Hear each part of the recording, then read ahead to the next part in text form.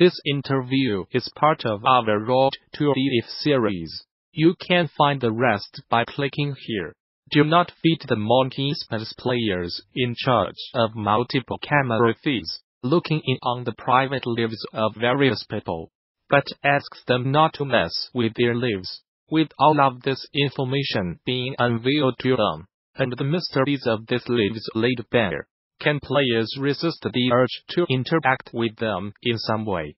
Fearley and Brothers, developers behind the Sumus McNally Grand Prize, Excellence in Design, and NUOVRAWARD-nominated game, spoke with Gamasutra about the thoughts that went into creating a game about watching people, the mysteries that can be found in ordinary lives, and how taking a light-hearted look at some unsettling subject matter made it more approachable to players.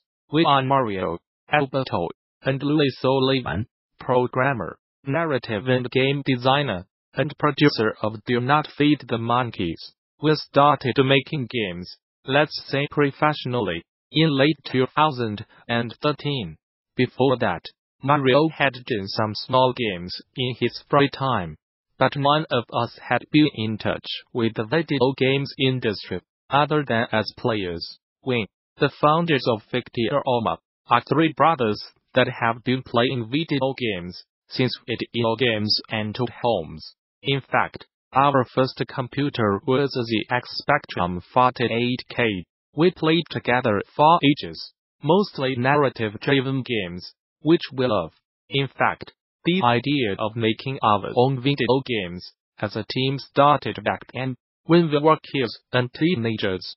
Back in 2013, we decided that we wanted to create together the games we do love to play, and that's how Fictiorama was born. Since then, we have developed two commercial games, Dead Synchronicity, Tomorrow Comes Today, 2015, an old-school point-and-click adventure game released on PC, iOS, Android, PlayStation 4 and Nintendo Switch, and, well, Do Not Feed the Monkeys, 2018, which is our most ambitious game so far. In the beginning, Do Not Feed the Monkeys was inspired by the main character of a novel we read a few years ago. WHO now and then stares at his neighbor, who lives in front of him, and watches him dancing, all alone. This guy, the watcher, cannot stop wondering about the reasons for that. Is his neighbor taking classes and he likes to practice, but he does not have a couple? Does he try to recall happier times when he used to go dancing with the person he loved?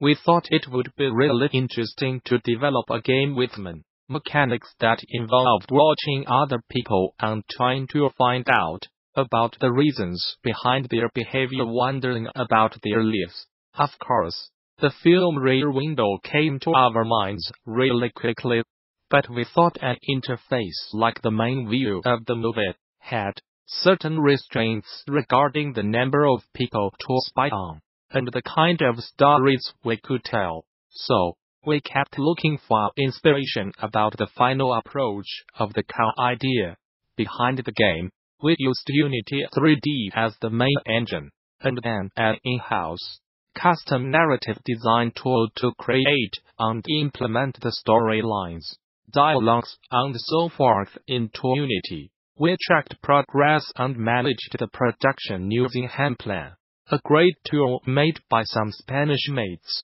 that we definitely recommend to every video games producer. After watching movies like Rear Window and The Life of Others, and replaying games like The Good Old Little Computer People, looking for the right approach for our new game, we happened upon, and grew really terrified about, the existence of websites like www, Instacam.org.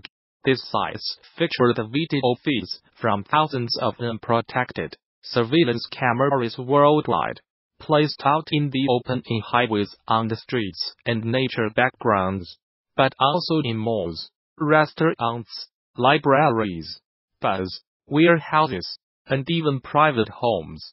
Then, We decided to mix the two ideas. What about a game in which the avatar had access to dozens of live camera feeds, so that they can spy on people and try to guess about the lives of the watched people? We loved with the idea immediately. It allowed us to tell lots of stories featuring different genres, and to experiment with complex, rich narrative and game mechanics in a very creative way. So, we started working on the game, as it is now in January 2016, hand in hand with our mate set Badland, and finished the game almost 3 years later.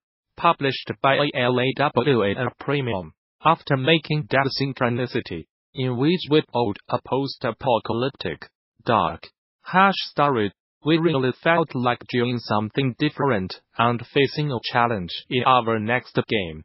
We wanted to try different genres and other emotional moves than the ones featured in our first game.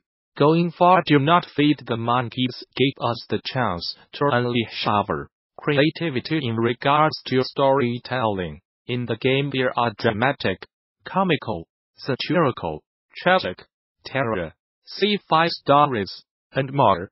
We used this diversity to awaken the players' interest and to engage them, since our goal was to surprise them throughout the game about what happens in the so-called cages, the hacked surveillance cameras. In that regard, we used 2 layers of adhesive to keep players glued to the chair and play longer. Firstly, they wish to unveil the mystery of each story, which is the motivation for the people you are spying on. Okay, monkeys. What do they want to achieve? What are their lives like? And, secondly, their expectations about what they will find in the new cage they just bought. The balancing of the puzzles was indeed a very important element we had to manage. In fact, in Do Not Feed the Monkeys, the narrative and the game mechanics are so intertwined that we had to rewrite several stories and their puzzles every time. There was a rather deep change or adjustment in the game mechanics.